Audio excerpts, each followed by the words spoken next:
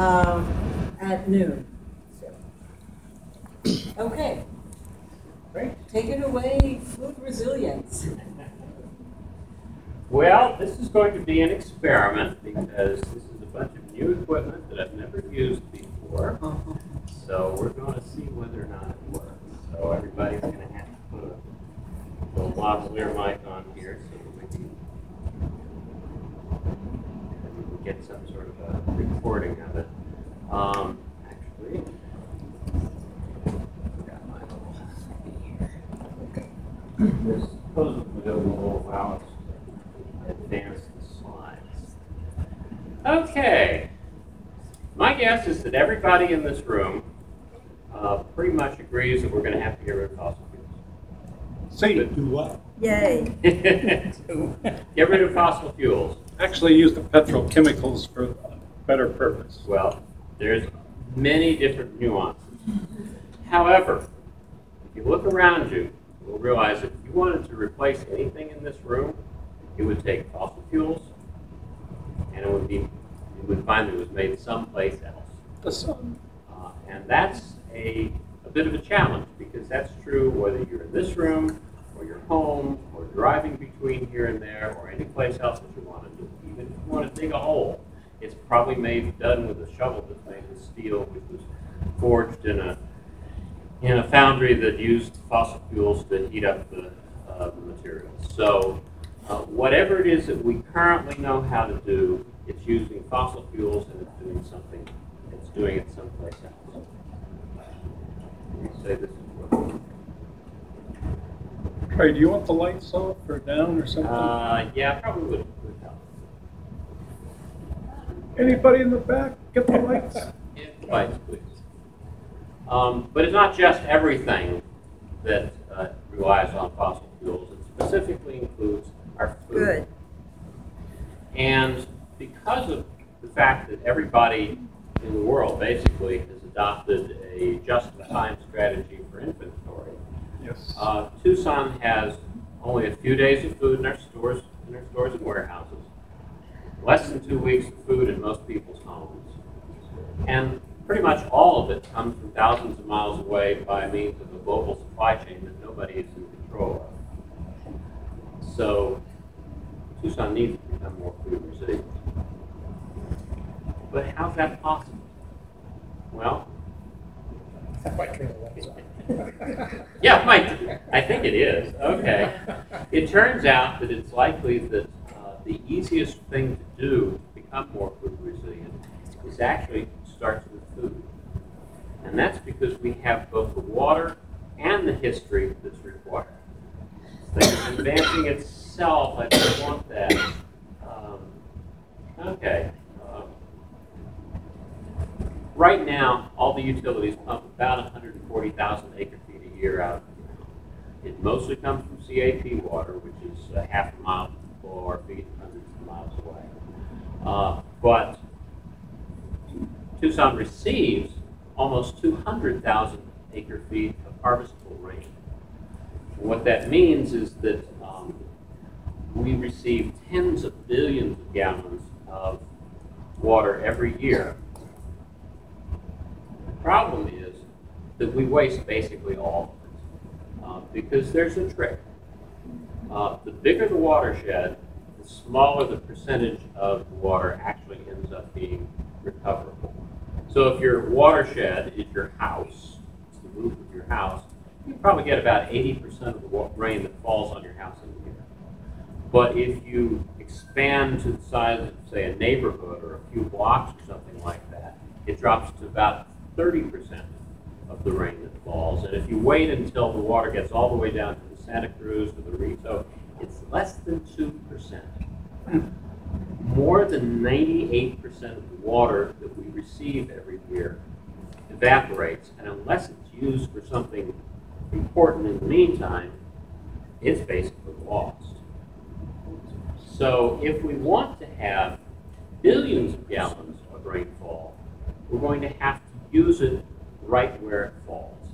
And that means basically in trees that shade our streets, that shade our neighborhoods.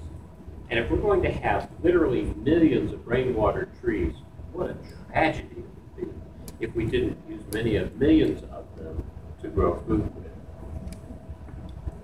The other reason that Tucson can become more food resilient is because we're at the crossroads of many cultures and many climates. One of the theories of permaculture is that it's those edges where things that are different things meet, where change can happen, where innovation occurs. Tucson is at the intersection of many cultures, many climates, and that's why we got the City of Gastronomy designation, the world designation. Stop. Because we have a 4,000-year history and many different things that make up the Tucson that we have. So what does a food resilient community look like? It has a thing that works. Well, it's beautiful, it's abundant, it has lots of delicious food, it's got lots of shade, community, and many green jobs, probably many thousands of green jobs. So what we do with tens of billions of gallons of harvestable rainfall every year really can make a huge difference in this community. So how do we do that? Well, one of the tools that may be available to us is the Food Resilience Project. The goal is to train volunteers who will support small groups of neighbors as they learn, grow, eat, and share the abundant food that grows nearby. So there's a whole series of different strategies that we're considering, and we'd love to hear suggestions about additional ones. But basically, we can work together to create tens of millions of pounds of delicious food and do it in ways that bring a community together. So the Food Resilience Project is actually just one of the tools we have because, somebody want to hit the lights? We already have a lot of groups in town that are already doing great work. And 4 of the people representing those groups are with us here tonight. So Nick Henry is with the Community Food Bank. And I guess you're now the head of the Food Resource Center. Fantastic organization that's doing great work throughout the community. Oscar Medina is the one of the lead teachers at Changemaker High School, one of my favorite schools. I think you're doing great work. And what's part of the title you've got is? I'm a manager of the Restorative Urban Ecology and Agriculture program. That's a high school in there. Wow. Sarah Brown is the co-director They of Water. didn't hear his title. Do what? Couldn't hear it. Repeat his title. Speak up. You.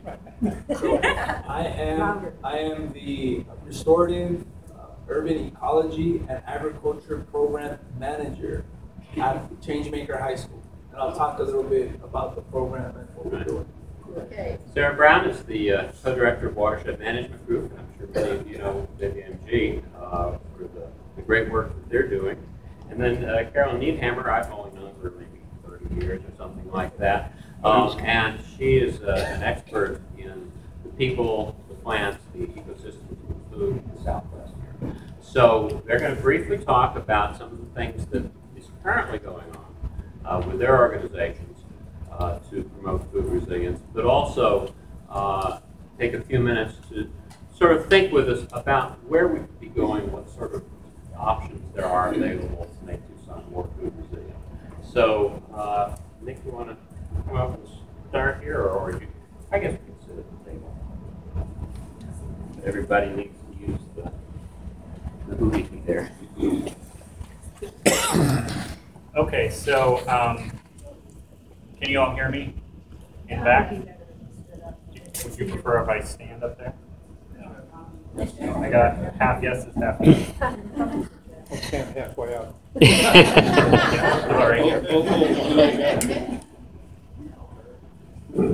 So I like to start things off with a little fun. So I wanted to do some food trivia. If you've ever participated with Pima County Food Alliance, every once in a while we do food trivia. So I pulled some questions together that specifically I thought had to do with our local history and sustainability in this area. couple of them were referenced, so if you paid attention, you might have figured them out.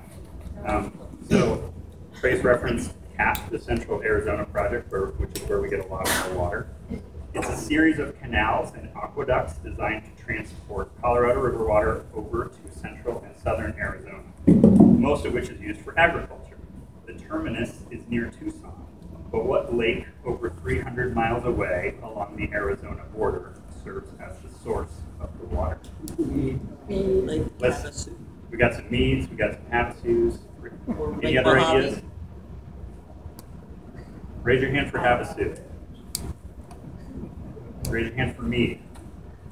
It's actually Havasu. Right. The giveaway was Yes. state law. Yeah, state law. So this is related. Arizona's farmers are an aging batch, but a spate of young farmers has joined the business, resulting in the first decrease in average age of Arizona farm operators in decades. I wrote this for 5 points. We're not actually doing it for 1. What is the average age of Arizona farm operators according to the latest agricultural census? Well, this was 2012. Do we get a Average choice age? of 58, I hear. no, 30. 51? 51. Any other guesses? 60. It's 58. You got it right on the head. And it's kind of a trick question because the average age went down from like 58.8 to 58.2. So yeah, it's kind of cheap. And then finally, this was in the presentation. Tucson is often cited as the longest continuously cultivated site in North America. How many years is it estimated to have been under cultivation? I know. 4 billion years. 4 billion. 4,000. 4,000. So anyway, those are all marginally related, or at least fun, so I thought I'd mention that. Another little statistic, you've maybe heard that Arizona imports roughly 95, or Tucson imports roughly 95% of its food from out of Tucson. So that becomes a problem, and so I'm here representing the food bank. It becomes a problem when we think about resiliency, because if there's some sort of interruption in that supply, then we have a major food insecurity problem. And it's also a food sovereignty question. So food sovereignty is sort of this idea of controlling the means of your production. And so if you're depending on the outside for 95% of your food, then obviously there's a food sovereignty issue. So most of you, if you've heard of food banks, what do you guys think of when you think of a food bank? Any ideas? Back there. Community gardens, all right, you must live in Tucson. Other folks from other communities that maybe don't know the food bank here, what do you think of when you hear the word food bank, the words food bank? Back there. A box of food. A box of food. For, Yep. Anyone else? That kind of sums it up, right? All packaged processed food, Packaged and processed food, yeah. which is not healthy. Which tends not to be healthy, yeah. So obviously we do a lot of that kind of work. We've been doing it for 40 years. This is our 40th year in operation. And we put out roughly 28 to 30 million pounds of food every year. So that's a large part of what we do, but over the last 10 or 15 years, another component of what we do has been growing. And so the way we sort of talk about it is we put out food boxes, and there's many partners through which we do that. And we call that feeding the line of people. But we're also realizing after 40 years, hunger has not gone away. And so we need to try and get out ahead of it. And so we need to find ways to shorten the line. So that's sort of a little way of thinking about what my department does. So it's, as Trey said, it's called the Food Resource Center. And really what we're doing is trying to employ a number of strategies that help shorten that line. So there are a few that are related to food. The most obvious one is that we teach people how to grow food. If you've ever been to our garden at our main warehouse, you know that we have workshops there every spring and every fall. And we have a number of programs. I've worked with Oscar in the past doing school programs. But really, one of the most exciting things that we started doing recently is you may know that we run farmers markets, and we've been doing that for over 10 years. And so for a number of years, people have said, if only farmers are in such a tenuous place. most of them are living under the poverty line themselves. And most of them, local farmers, are selling through farmers markets and some sort of like direct to consumer type market. And that works, but we hear this all the time. Someone says, "Hey, we want to start a new farmers market," and the farmers are like, "Oh, please God, no! Like, I can't be in so many places." Yeah, Anne's nodding her head over there at the farmer. Just they don't have the capacity to be at that many markets, and so we've been working to sort of diversify the market for farmers. And so what we've done is we've partnered with about 15 or so farmers from southern Arizona, and we're aggregating all of their product at the food bank. It's convenient because we have a whole warehouse. We have refrigerated storage, cold storage. We have fleets of trucks driving all over southern Arizona. And we thought, hey, why not just throw some purchased food onto that and deliver it to one of our schools or one of our hospitals that we work with. So that was kind of how the idea was born. We're figuring out the logistics because it's not really just as simple as throwing a basket of food on a truck. So we're working through those details. But that's been a really exciting project over the last year. We've been doing this for about a year. We've sold $40,000 worth of product to TMC, Tucson Medical Center, and TUSD, the largest school district. So we have contracts with them. And I should say, the food bank sort of coordinate it, and we do the sale, but most of the profits are going to the farmers. And the reason for that is we see farmers as really sort of a unique type of client. We have our folks coming in who are in need and need a meal, but we also think if we're ever going to be able to provide healthy, local, fresh food, then we really have to invest in the farmers in our community. So that's been interesting, and the people in my department get that very well. And overall, I'd say the food bank gets it. But Megan Headings, who's our director of operations, she and I have a great relationship. But for her, like, she's all about millions of pounds of food, and that's their world. So we're working on all of those things, and it's been fun to kind of try and figure out how all these pieces work together. Another thing that we do is through all of our, we've been teaching classes on gardening for a number of years, and people ask us, well, what about the water? What do you guys think about the water? And so we have for a long time been teaching people, low water irrigation techniques, and we teach gray water classes and rainwater classes, and we also rely on WMG a lot to do a lot of that education. And lately out at our Las Malpitas farm, it's an urban farm that we run, we've been piloting, probably most of you guys have seen these, but does anyone know what this is? An olla ball, right, so olla, Spanish for like a clay pot.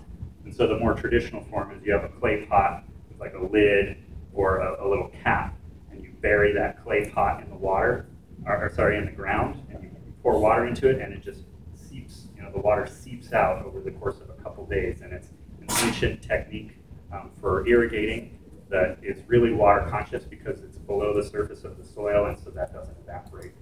So a local guy, we've been partnering with him, who said, well, let's take that and merge it with kind of 21st century technology, with some poly. And this is, a lot of the problems that people have with. Well, let me ask you this: how many people here have like a watering or an irrigation system at home? Right? Okay. How many of you hate your watering or your irrigation system? Right? They can be very complicated. So this is really cool because you simply plug it into a bucket of water that's raised. You can put it on a chair or whatever, and it's all gravity fed. And you fill that bucket up, once a week or something like that. So we've been working with this fellow who's producing these. You can make a homemade version of these with, you can invert two pots on each other, kind of seal them together, and use the hole in top. And, so there's easy, cheap ways to do it yourself, but you can also buy these. And in our first trial run, we were able to reduce our water usage by 80% and increase our yield by 50%. That was with tomatoes. So kind of miraculous. It's really cool. So yeah, we're thinking about all of those things as we think about growing food. And all together, so this is a hard thing to track, but we're trying to track, okay, so we grow food, we support schools and farmers in growing food. Can we sort of quantify that? And we're on track this fiscal year to support about 1.5 million servings of food that will be produced in southern Arizona. So we're taking that seriously. It's funny to take that. So Feeding America is the large network of food banks that used to be called Second Harvest. And so I was on the phone with the director of media relations the other day, and he wanted interesting ideas around what food banks are doing. And so I told him about some of this stuff, and I think that was a little too interesting for him. It was a little too out of the box, but we think it's pretty cool. And then the last thing I would just say, I know Trace has talked a lot about gleaning and sort of capturing water where it's at. And so one of the ways that we support that, other than just the classes, is we're really supporting backyard gardeners. So all of these little micro farms or gardens, and a lot of those folks just want to grow for themselves. But what we've been working with them to do is find a way to actually bring that produce to market. So we have what's called the Abundant Harvest Cooperative, which you could think of as sort of a consignment program on steroids. It's a lot higher capacity than that. But all the folks around town who are growing their own food and very well could be capturing water from their roofs to grow food can now come to us and drop that food off. And we sell it either at our farmers markets, or now we're starting to sell it through kind of the institutional outlets that we have. So that's a way of kind of seeding or incubating micro businesses around food that we think is pretty cool. Probably close to out of time. Take some of mine. I have a Okay. I got a question here. Is this thing you just talked about, are you actually remunerating the people who are growing the food? Oh yeah, it depends on their role, but they keep about 85% of the Okay, so a small farmer, somebody, or a small gardener who comes up with several hundred pounds of zucchini, that's one plant. And they would bring that to you, and then they would get something for that to help them. Yeah. Now, if it happens in a season where we just have a total glut and we can't sell that stuff, then you get what ends up getting sold. And if it's wasted, then there's nothing we can do about that. But we're working to find more avenues to kind of distribute it. Yeah. Okay, great. Thank you. Thank you. All right. I think we're gonna have time for questions. I'll speak on it.